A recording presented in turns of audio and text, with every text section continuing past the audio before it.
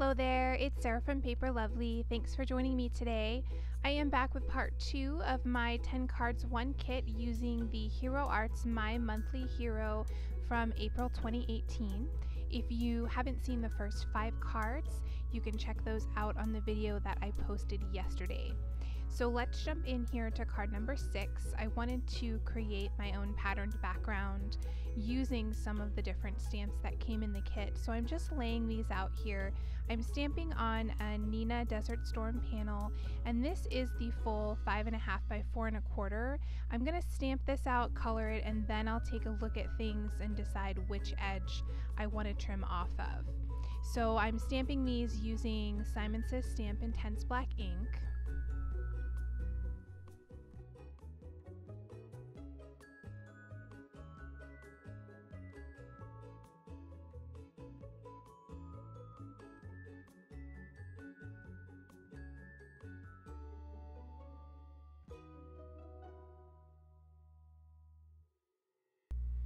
And now here, through the magic of editing, everything has been colored. I used my Prismacolor colored pencils, and I will have all of the colors I used on everything listed in my blog post for you. And here you can see I'm just trimming off 1/4 inch from 2 of the edges, so I'll have my 4 by 5.25 panel for my card front. Now I lost a little bit of footage here, but as you can see I used some scrap black cardstock and I used Versamark ink to stamp the sentiment Happy Birthday.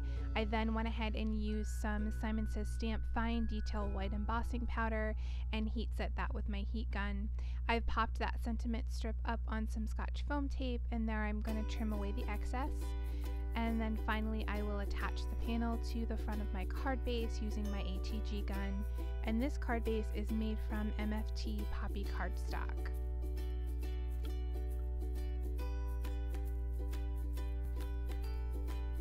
For the inside, I decided to stamp directly on the card base, and I've gone with the sentiment Fiesta Time and added the little mouse playing the trumpet in the bottom right hand corner.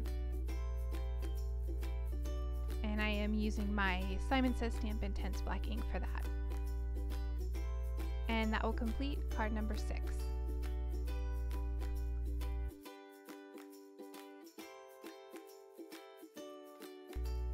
For card number 7, I'm working on some Nina Solar White, and again using my Simon Says Stamp Intense Black ink. And I'm going to take this chili pepper image and I'm going to stamp that out a bunch of times. I think I ended up stamping it probably about 30, but I only ended up using 15. And then for my background, I wanted to give that soft brush blending another try. I've had these Nuvo brushes for a while and I'm just now getting around to playing with them for a little bit. I think this technique is something that is going to sort of take a practice hand, but I went through a few different pieces for my background and then finally ended up with one that I liked. And the way I finished was I kept it darker in the center and worked my way out, and then it still felt like the edges were a little too white, so I ended up taking my brush and just sort of flicking that around the edges like I would with a sponge, and to give that a little bit of color. And that did allow me to get the darker look in the center fading out towards the edges. So I don't know if this is my favorite technique, but I'm going to keep going back to it periodically because I think the more practice you give anything, the better it gets. So we'll see how things go with that.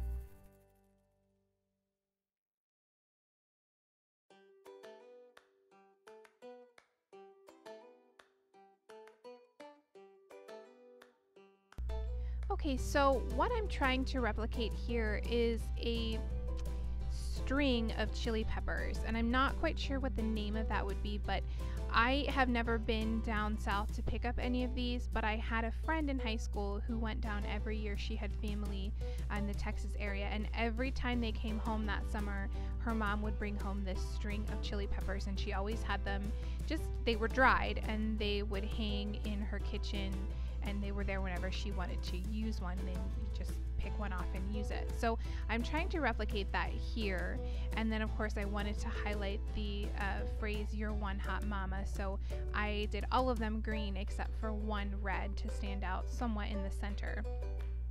And what I've done there is I just took some twine. I had planned to try and wrap the twine around the peppers, but because there's such a small cutout, it just was not working. So I ended up just leaving the loop at the top, and then I'm attaching all of the peppers using some mini glue dots. And I am spacing them out somewhat because I know that I'm gonna do 2 layers. So I ended up doing a 3, 2, and 1, and then what I had left over, I put the red in the center and then filled in with the remaining green just to make it look nice and full.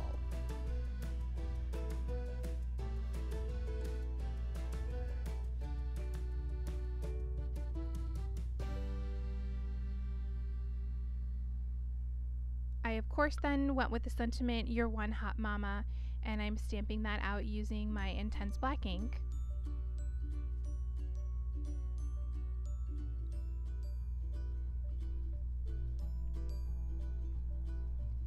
And then for the inside, there wasn't really another coordinating sentiment, so I decided to just do a row of the chili peppers along the bottom, and I did use the Fiesta red ink that came with the kit to do that.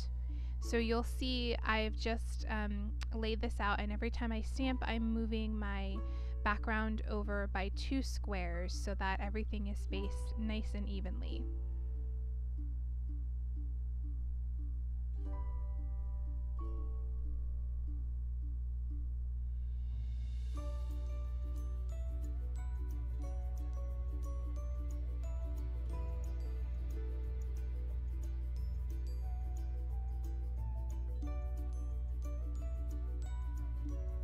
And then because I had this last one on the left hand side that was a little bit off the edge, I decided to go ahead and add one on the other side, but it really didn't show much at all. So I ended up trimming things down a little bit just to create that finished look.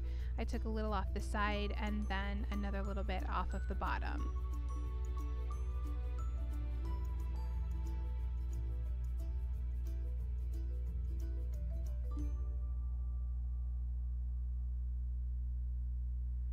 I'll go ahead then and attach the front to my card base.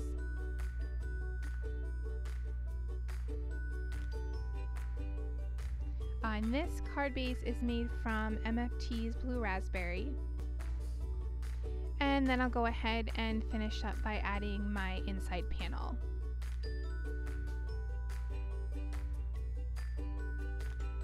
And that will complete card number 7.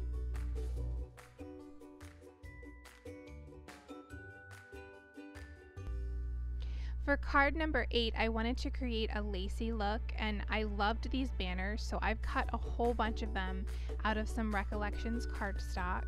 And the darker pink color I'm using is actually a salmon. For some reason it's showing up more like a red, but it's really more of a salmon color, and it looks really nice with the light pink. So what I'm doing here is using the banner, and I'm just going to layer these to create a lacy effect. And I'm alternating the colors as well as where the scallops are positioned. And I'm just going to continue working my way up the card in a diagonal line.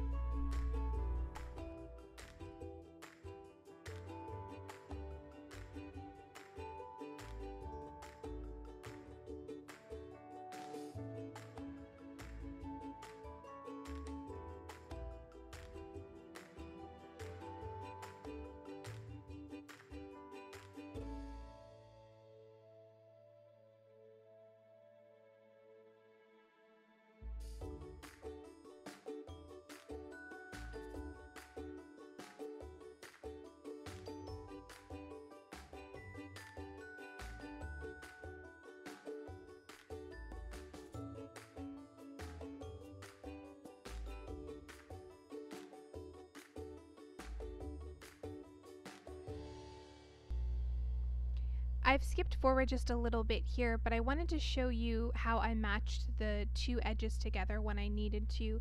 At this point, the 4 was not going to be enough to cover that long of the diagonal when I used the pink, just because of the way that the scallops were positioned.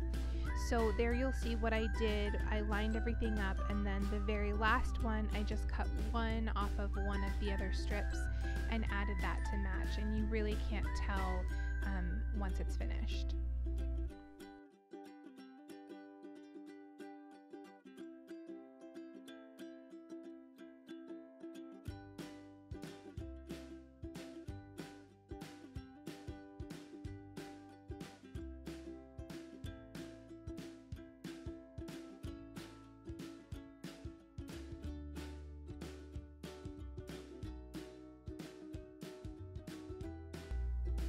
Now once I was happy with the amount of layers that I had, I went ahead and trimmed off the excess.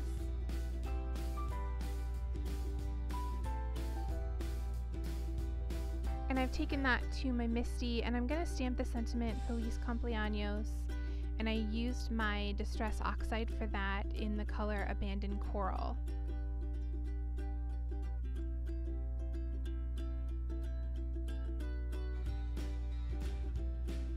Then I went ahead and did the inside of my card, and for that I went with Let's Party, and I also added the cake in the lower right hand corner, again stamping that with the Abandoned Coral Distress Oxide ink. Next I'll go ahead and add my front panel, and my card base is made from MFT's Tickled Pink cardstock.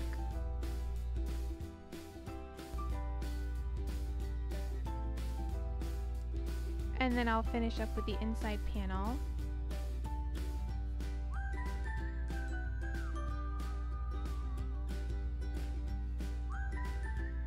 And that will complete card number 8.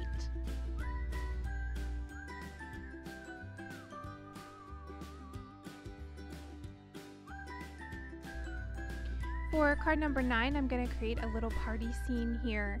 I'm starting by stamping out the mouse with the trumpet, as well as the snake, and then also the guitar. I thought it would be cute to make it look like the snake was playing the guitar. So I used Simon Says Stamp Intense Black ink, and again colored those with my Prismacolors off camera. Here I've laid out my scene, and I'm just adding on all of the little characters using some glue dots. Then I grabbed my Ranger Multi-Matte Medium, and I'm going to attach all of my banners using that. Now these banners cut it's very straight, and you have to be careful when you place them down not to sort of bend them. Like there you can see that got into a little bit of a V, and I had to lift it up and try and curve it a little bit more. I mean, it would have been fine that way, but I wanted it to really look like bunting. So if you just play with them a little bit and just sort of slowly stretch it rather than bending it, you can really get a nice curved look with them.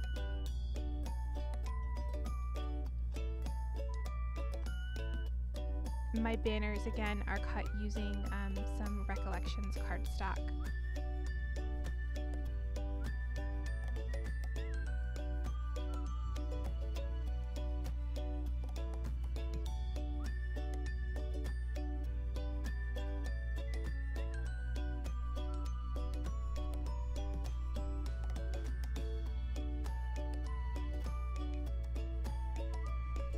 So I went ahead and trimmed off the excess of my banners there, and here I've lined up the sentiment by Lemos. I'm going to stamp that again using my Intense Black ink.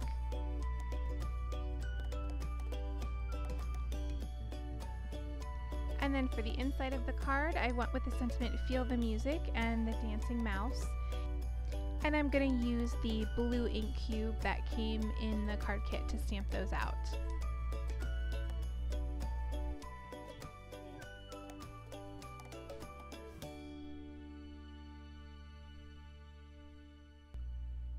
I've got a card base here made from MFT's Green Eyed Monster, and I'm going to attach my front panel here.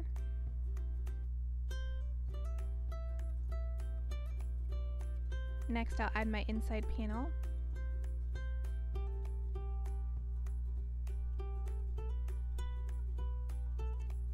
And that will complete card number 9.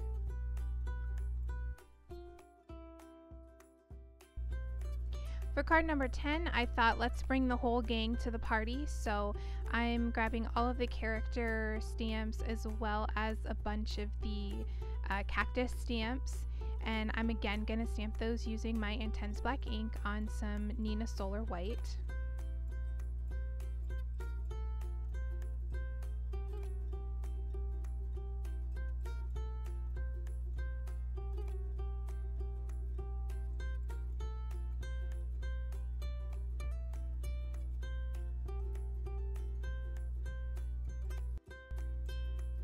And then here, as you can see, I've again off camera colored these using my Prismacolor colored pencils, and I've laid these out just to create a little party scene.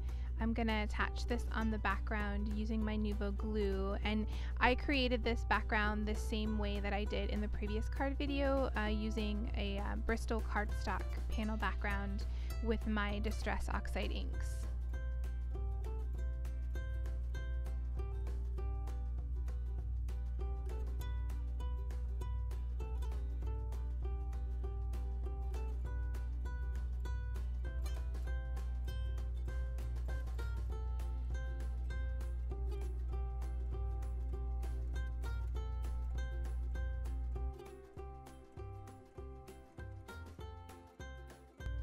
So once I had everything glued down, I trimmed off that little bit of excess from the mouse that was hanging over the edge and realized it looked a little funny. I felt like having something hanging off one edge and not the other just didn't look balanced to me.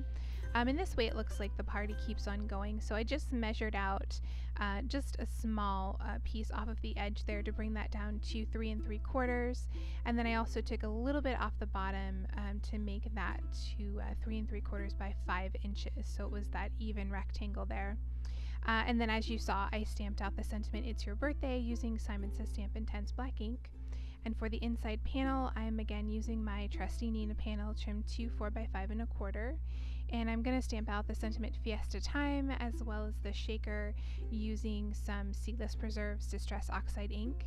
And there you saw I just trimmed off the music notes from the mouse playing the trumpet, and I'm adding those on the other side of that Fiesta Time sentiment.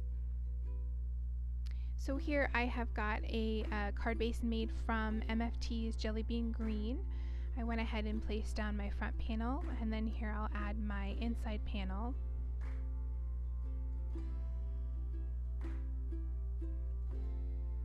And that will complete card number 10.